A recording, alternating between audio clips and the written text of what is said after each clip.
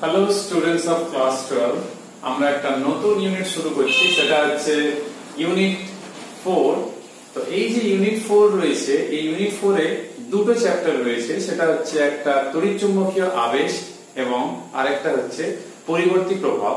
তোমরা নিজের বই প্রথমের দিকে দেখবে যেখানে সিলেবাস প্যাটার্ন রয়েছে, সেইখানে এই ইলেকট্রোম্যাগনেটিক ইন্ডাকশন মানে তড়িৎচুম্বকীয় আবেশ এবং পরিবর্তী প্রভাব মানে অল্টারনেটিং কারেন্ট মিলে থাকছে 8 নাম্বার। তার মধ্যে দুটো এমসিকিউ, একটা ভিএসএ মানে very short answer type question, আর একটা 5 নম্বরে মানে গ্রুপ ডি তে একটা 5 নম্বরের প্রশ্ন প্রতি বছর এইচএসএ কিন্তু থাকে। তো এই জন্য এই দুটো চ্যাপ্টার আমাদের জন্য খুবই গুরুত্বপূর্ণ। তড়িৎচুম্বকীয় আবেশ এবং পরিবর্তী প্রভাব দুটো চ্যাপ্টার পড়লে আমরা 8 নাম্বার এইচএসএ এবং টেস্ট পরীক্ষায় স্কোর করতে পারবো, যেখানে স্থির তড়িতে আমরা 4টা চ্যাপ্টার পড়ে 8 নাম্বার, আর আলোক বিজ্ঞান যেখানে 7 কিংবা 8টা চ্যাপ্টার যদি ব্রেকআপ করে যদি ভাবি আমরা, সেখানে 14 নাম্বার। তাহলে এটা কিন্তু খুব ভালো ডিল একটা, যে দুটো চ্যাপ্টার পড়ে তড়িৎচুম্বকীয় আবেশ খুব বড় চ্যাপ্টারও নয়, পরিবর্তী প্রভাব একটু বড় চ্যাপ্টার রয়েছে। তাহলে শুরু করা যাক তড়িৎচুম্বকীয় আবেশ কি। তো তার আগে পুরোনো একটা ছোট্ট ঘটনা মনে করিয়ে দিই।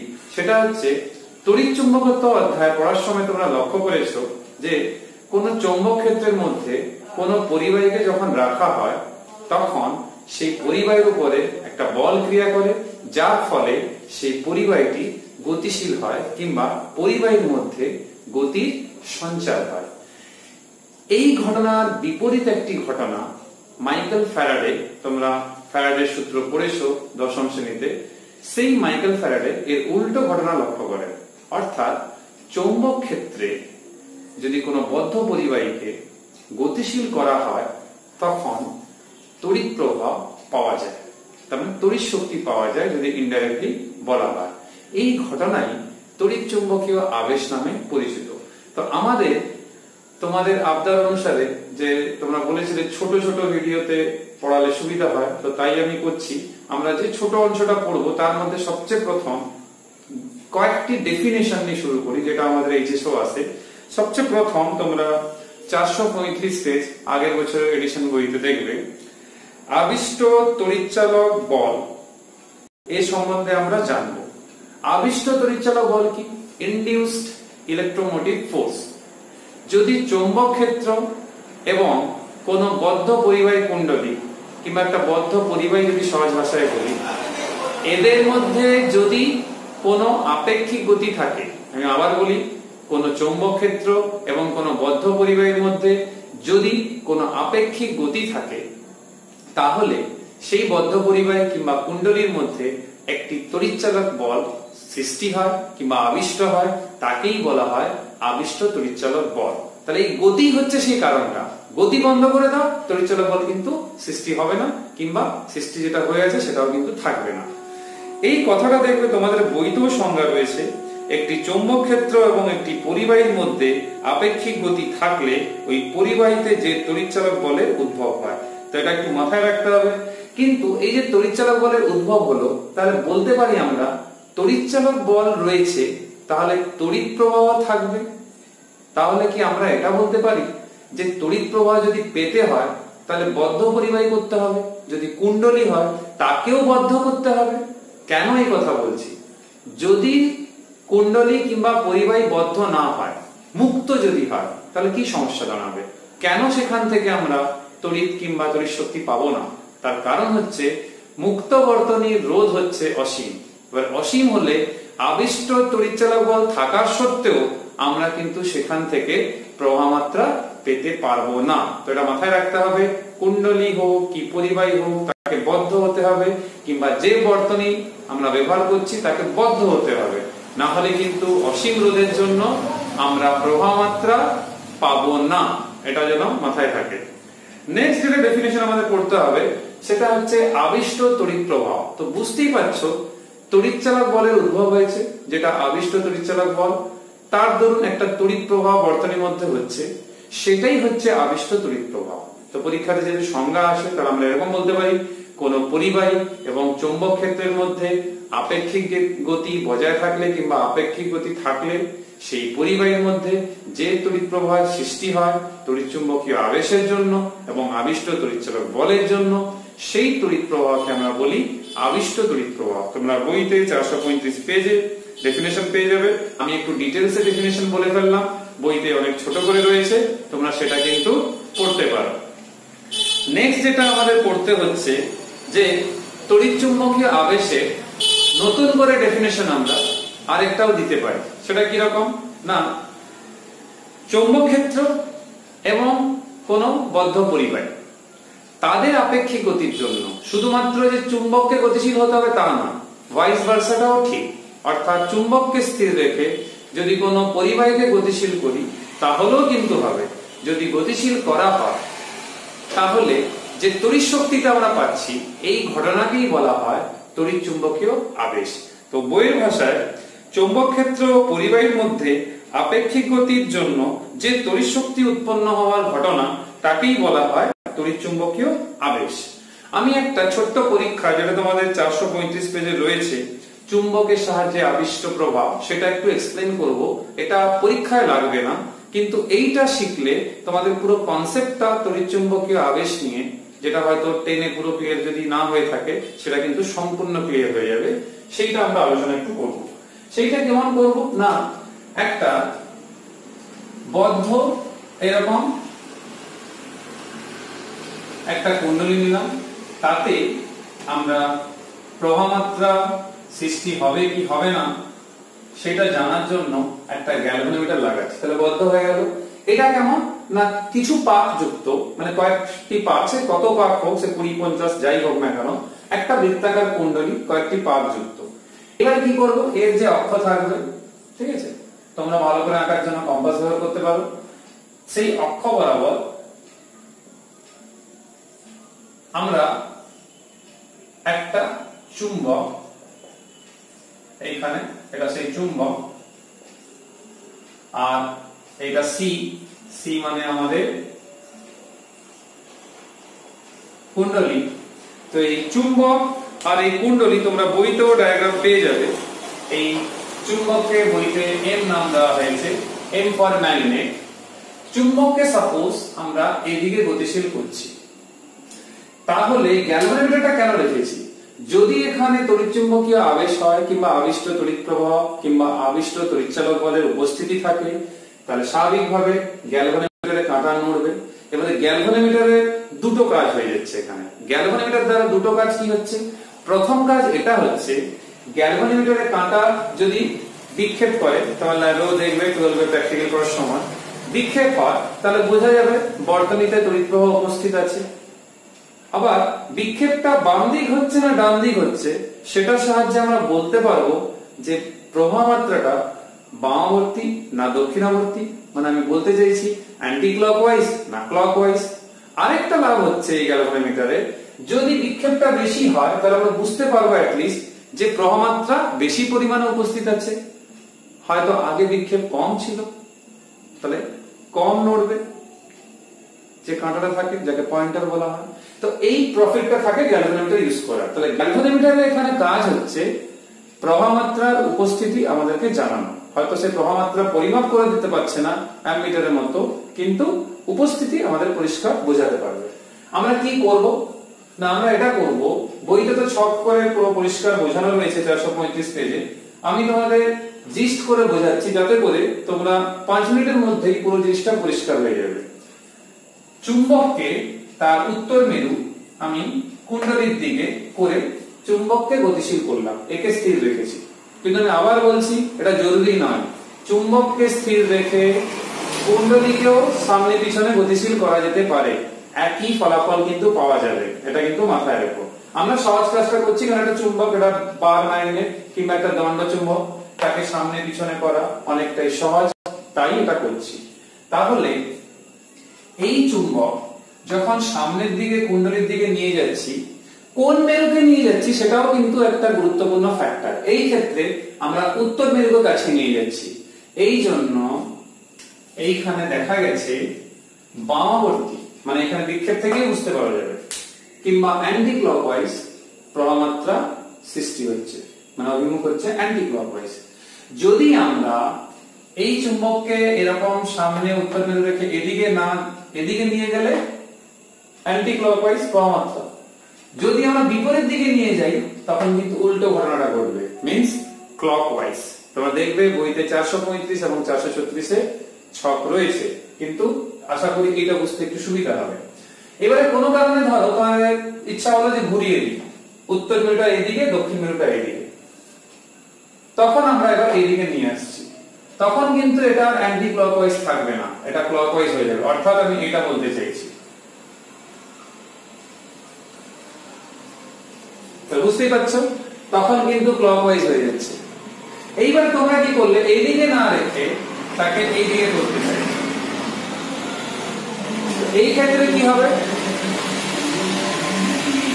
এই ক্ষেত্রে এটা জানাবে যে এইটা অ্যান্টি ক্লকওয়াইজ হয়ে যাবে। তবে দেখতেই পাচ্ছ কার উপরে নির্ভরশীল হলো, চুম্বকের মেরু পরিবাহী কোন দিকে রয়েছে, মানে চুম্বকের কোন মেরুটা পরিবাহীর দিকে রয়েছে, এবং গতিশীলতা কুণ্ডলীর দিকে কি কুণ্ডলীর বিপরীত দিকে রয়েছে, সেটাও কিন্তু ফ্যাক্টর এই প্রবাহ মাত্রা অভিমুখ ক্লকওয়াইজ কি অ্যান্টি ক্লকওয়াইজ হবে তার জন্য। কিন্তু এখানে একটা কথা বলে দিই, আমরা সব সরঞ্জামগুলো নিলাম, তারপরে চুম্বককে স্থির রাখলাম, একেও স্থির রাখলাম। একবার এই যে এমসিকিউ ছিল যে কুণ্ডলীয় স্থির, চুম্বক স্থির, তাহলে কি আবিষ্ট তড়িৎ প্রবাহ কিংবা আবিষ্ট তড়িৎচালক বল পাবো? মোটেই পাবো না।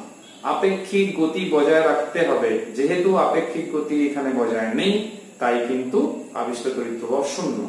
আরেকটাও রয়েছে, যদি আমরা একে তার অক্ষ সাপেক্ষে চুম্বককে অবস্থান পরিবর্তন না করে শুধু যদি ঘোরাই এখানে, তাহলে কিন্তু আবিষ্ট তড়িৎচালক বল E small e equals to 0, আর আবিষ্ট তড়িৎ প্রবাহ সেটাও কিন্তু শূন্য হবে।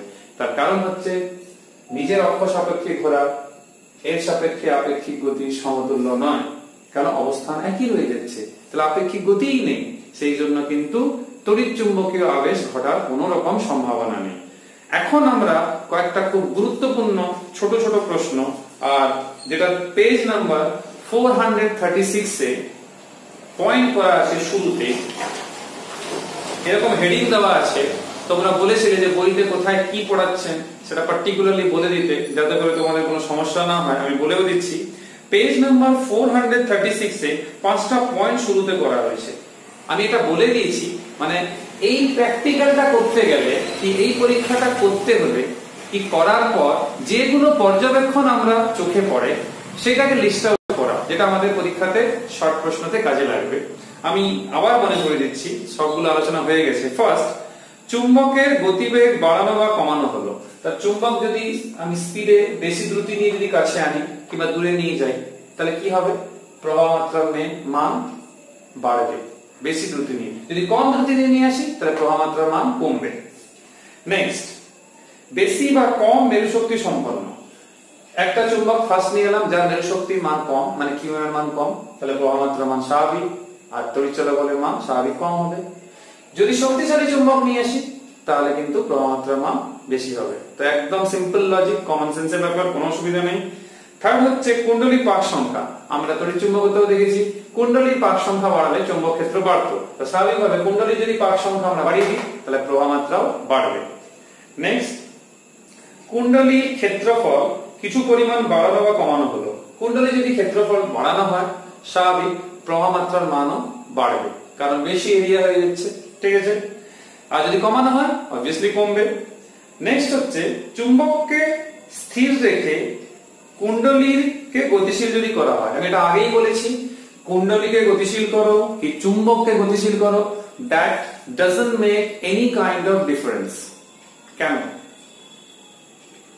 প্রথমেই শর্ত বলেছি আপেক্ষিক গতি বজায় রাখতে হবে।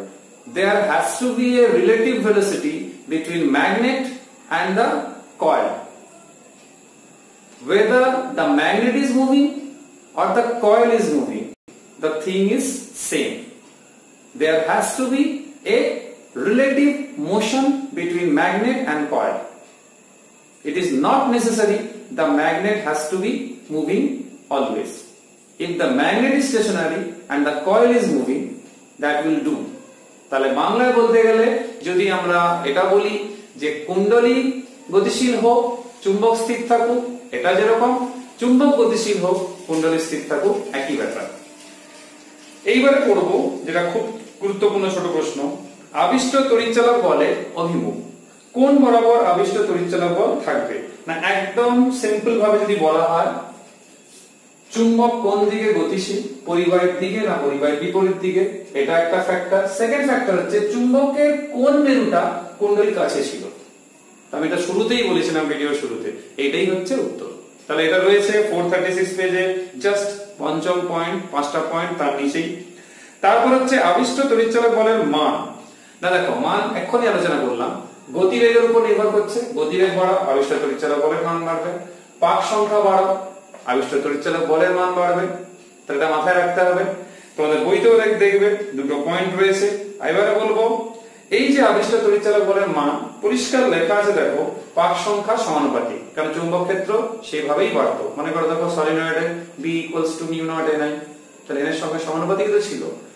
সেকেন্ড পয়েন্ট যেটা রয়েছে বলছে যে চুম্বকের মেরু শক্তি, অর্থাৎ আগে এটাও আমি আলোচনা করেছি দুর্বল চুম্বক ছিল যার মেরু শক্তি কম, এবারে একটু শক্তিশালী চুম্বক নিয়ে এলাম যার মেরু শক্তি বেশি, তাহলে স্বাভাবিকভাবে তড়িৎচালক বলের মান বেশি হবে, তাহলে স্বাভাবিক প্রবাহমাত্রার মানও বেশি হবে। তো আগেই আমরা আলোচনা করেছি, শুধু পয়েন্ট ওয়াইজ এখন বলছি যাতে করে পরীক্ষাতে লিখতে সমস্যা না হয়।